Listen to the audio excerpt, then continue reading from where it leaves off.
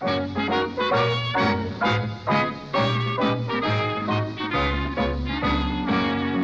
I'm getting very fond of me gas mask, I declare. It hardly ever leaves my sight. I sling it on me back and I take it everywhere. It even comes to bed at night.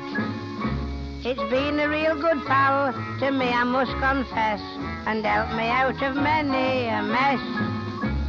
My sister had a lot of socks to mend, so she gave me a fat bouncing baby to tend. And when I felt it leaking at one end, well, I did what I could with me gas mask. I bought a farm because I like fresh air.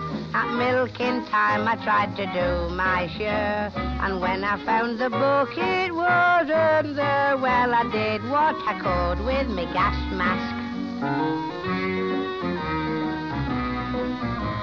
The lady living next door, Mrs. Hicks, she heard the sirens blow one morn at 10 to 6. She dashed outside in nothing but her nicks, but she knew what to do with the gas mask. By train I went for a very tiring ride. There wasn't any corridor outside, and when I felt the turning of the tide, well, I did what I could with me gas mask. To see old Epstein's Adam in the nude, I once thought I'd go with me Aunt Ermintrude. And when she sniffed and said, "Phew, how very rude," still he knows what to do with his gas mask. For years I've courted Annabella Price, and always found her just as cold as ice, until one night the lass forgot her ma's advice. Then I did what I could with me gas mask.